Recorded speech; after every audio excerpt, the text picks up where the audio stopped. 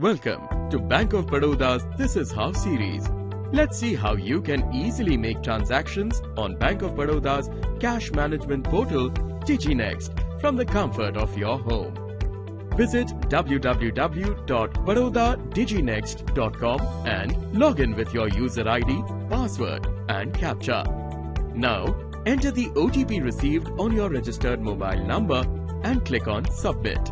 Go to Payments tab and hover on Initiate, then Payments. Here you can conduct fund transfers to self, third party, along with NEFT or RTGS or IMPS transfers.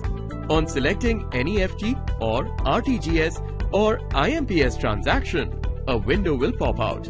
Here, you must select your preferred debit account followed by selecting a registered beneficiary.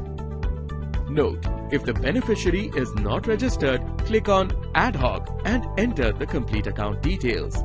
Choose the payment type, followed by entering the date of transaction and a reference note if required. Proceed to submit and confirm. That's it. Your transaction has been successfully initiated.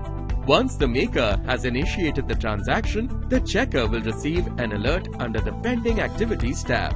Here, the checker can authorize, reject or hold the transaction followed by OTP authentication. In case the release option has been selected, the checker must click on Ready for Release followed by Release or Reject.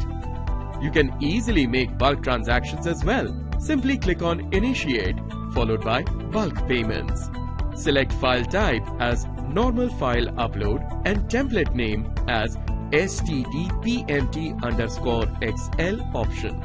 Now select the file from your folder and submit.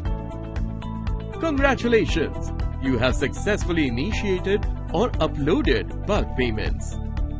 For authorization of transactions, we'll have to go to Payments followed by Pending Activities. Click on File Upload and select Transaction under File Verification to accept or reject the transaction initiated by the maker.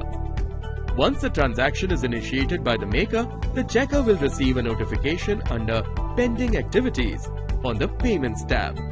Here, the checker can authorize or reject the transaction after verifying the transaction details followed by OTP authentication.